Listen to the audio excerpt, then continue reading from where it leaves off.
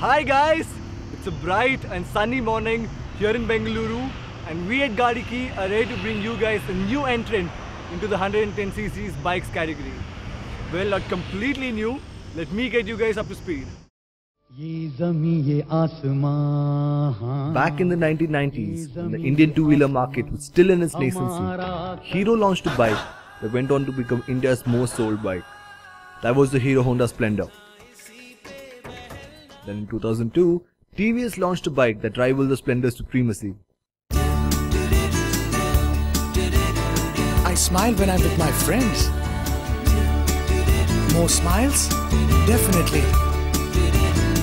And was duly called the Victor. Now, with the new Hero Splendor hitting the market, it was on the cards that TVS relaunched the Victor. So the new TVS Victor is here to compete with its old rival, the Splendor. How well does it do? There's only one way to find out. Let's ride. Actually, I've had the bike for over 3 days and I already know everything I need to. Let's ride anyway.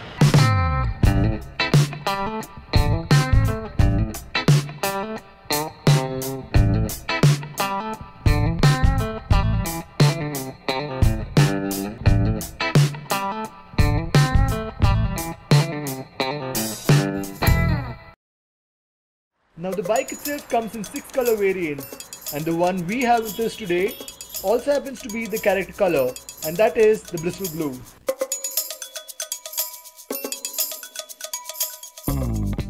TVS has also been kind enough to throw in the hazard lamps and the stub silencer. It's got a spacious seating which has been designed keeping the family in mind. Another great new addition is the digital speedometer.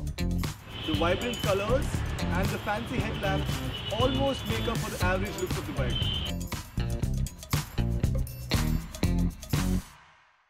Before anything else, I love the fuel efficiency on this bike. I had the bike for over 3 days and I rode over 270 kilometers, and only 2 out of the 6 fuel sticks were down.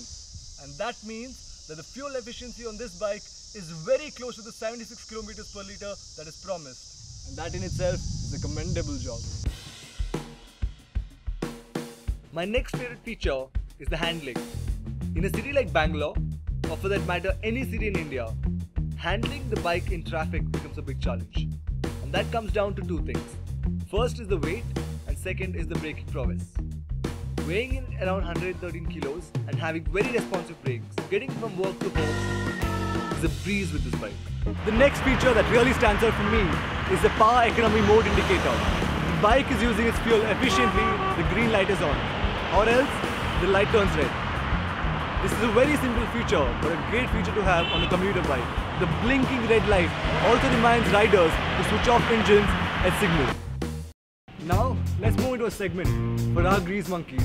The maximum power on this bike is around 9.5 bhps at 7500 rpm.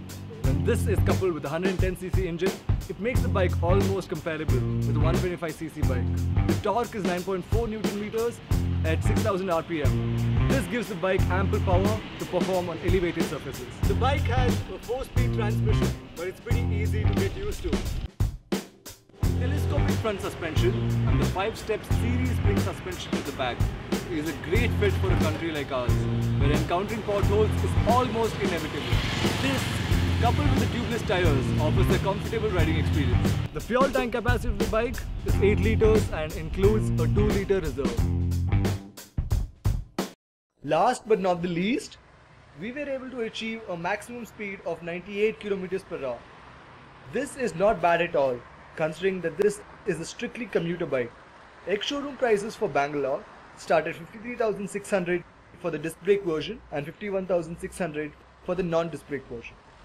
So finally, what did I think about the bike? Well, this bike did everything I asked of it. Helped me through traffic, helped me get from home to work. It was the near perfect commuter bike with an excellent mileage. But what about the styling? If I wanted a bike for styling, I'd look elsewhere. But for commuting, this is what I'd go with.